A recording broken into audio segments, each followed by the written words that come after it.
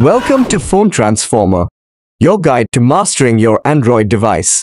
Today, we're diving into how to remove someone on Google Meet. Don't forget to hit that subscribe button to stay updated with our latest tips and tricks. Let's get started with the step-by-step. Step 1. First, grab your Android phone and open the Google Meet app.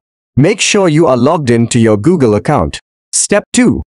Once the app is open, click on the Get It Now option displayed on the screen. This will take you to the main interface of Google Meet. Step 3.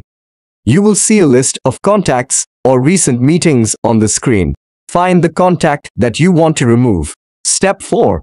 Next, tap and hold the contact you want to remove. This will open a context menu with several options. Step 5. Look for the Remove from List option in the context menu. Step 6.